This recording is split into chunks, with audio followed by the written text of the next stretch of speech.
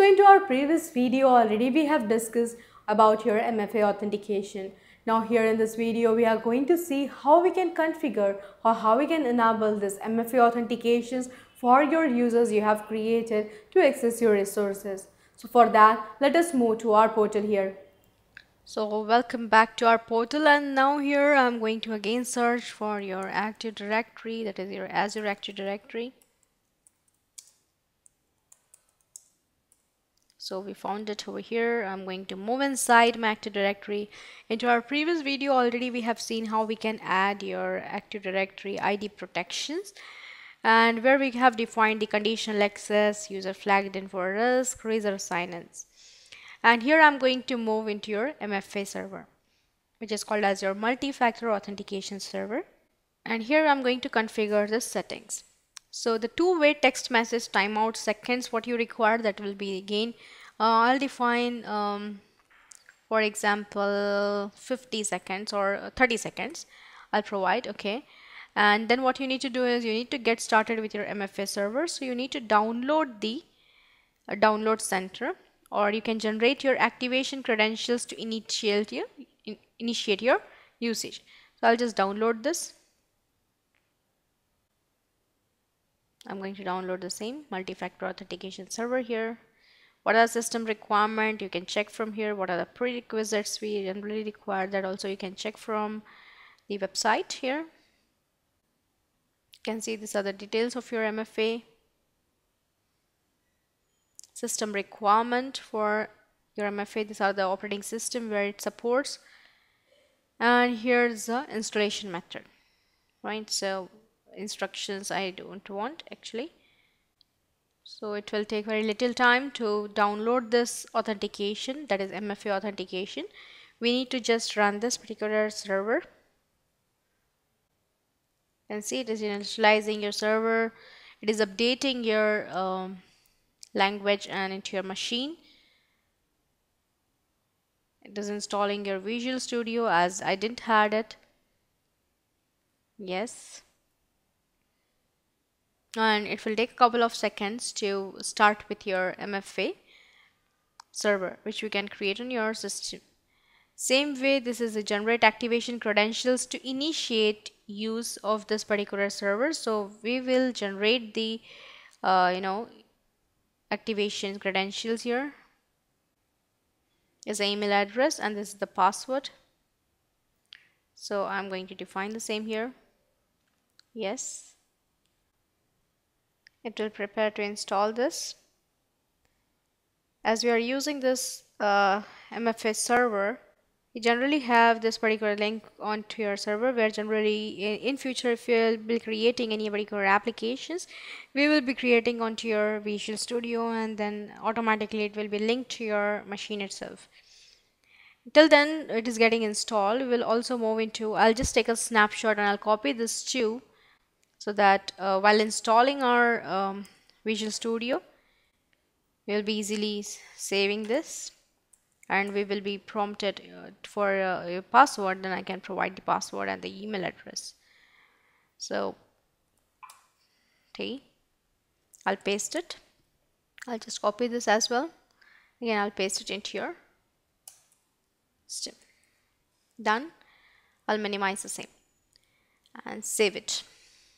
Okay, so updating your server setting. So it's updating your server setting completely. Once you have done with it, what we can do is we'll again move into your MFA, and here this is the ready server, which we will be getting over here.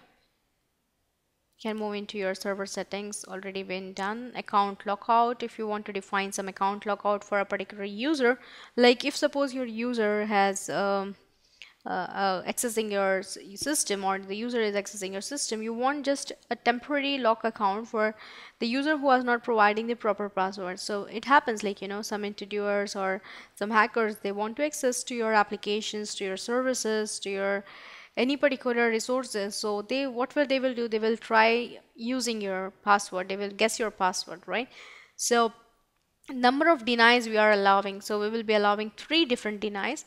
and the lockout counter reset. So till when you want to log this particular system, and how when you want this particular systems to be enabled after a second. So you might have seen into your mobile generally when you provide an IPIN, and the IPIN you have entered wrong way into 3 or 4 times, so automatically it gets locked. Same way it goes with your internet account, or you can say net bankings. Internet bankings, if you define your password, if you pass your wrong password after 3 times, automatically it will again don't allow you to log in, so it will get locked out. So here also we can define, like if suppose a system get locked out, so how many minutes generally you require so that it will go get your account lock and reset. So I want to block it for 5 minutes, then again we have defined it and save this authentication. So this is your account lockout policy which we have defined on your MFA server.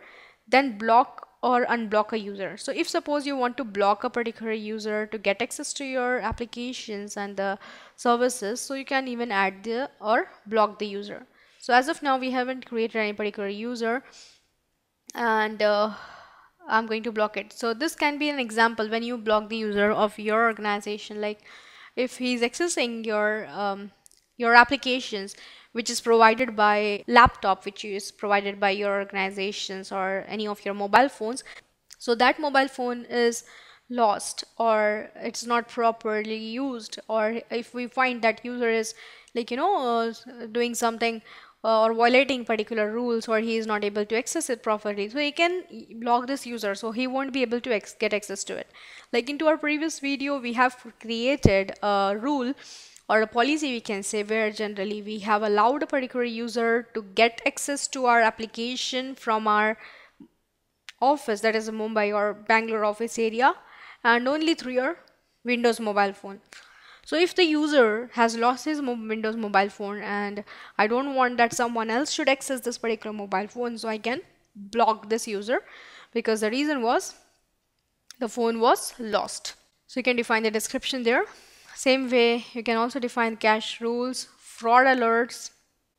So you can also enable the fraud alerts so that you can allow users to submit the fraud alerts. For example, someone is accessing or someone is asking for your IPIN or any of your devices and they are getting some notifications, so they can report you, and this particular user should be able to report this alerts or this is the frauds which they are getting. So the user are allowed to submit the fraud alerts.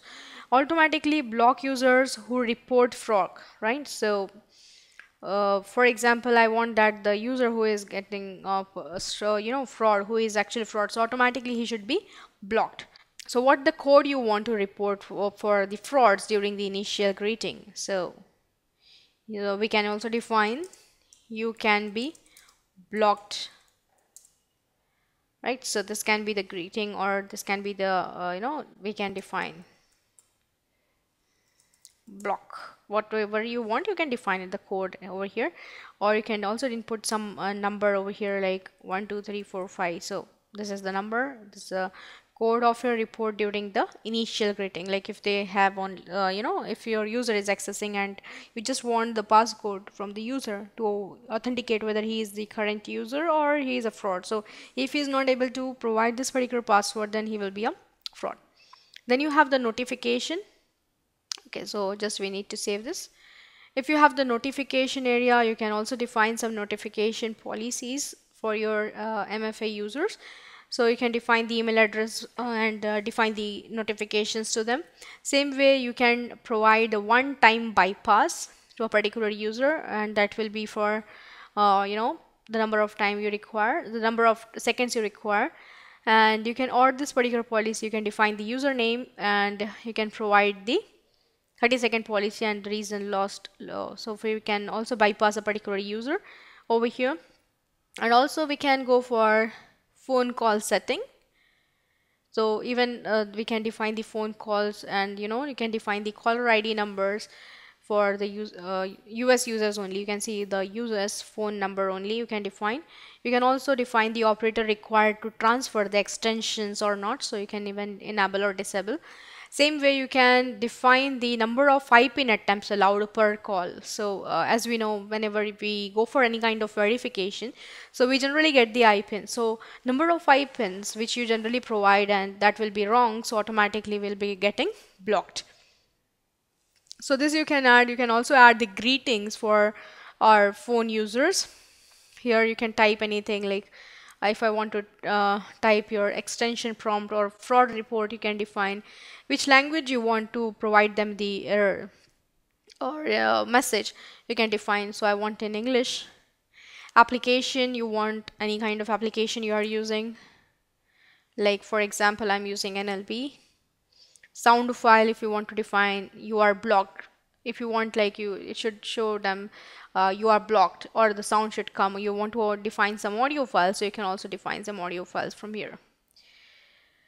Right now we don't have to.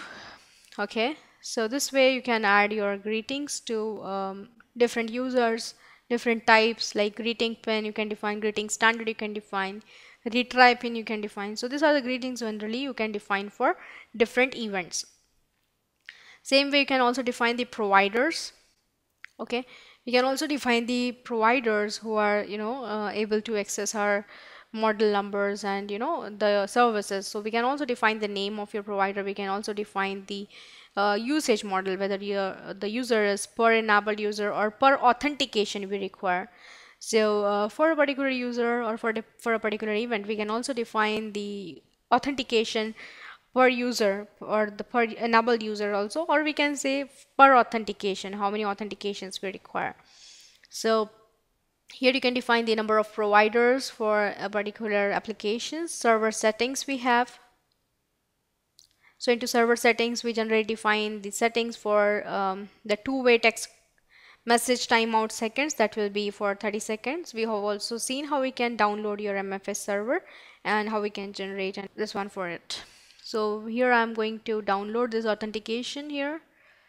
Yes, the components are getting installed. This is the MFA authentication server which will be installed into my system, and I'll be synced with this MFA authentication server as well.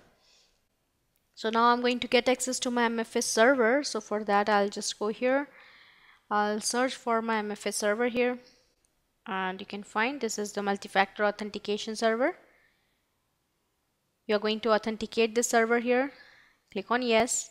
So this is your multi-factor authentication server is getting started here.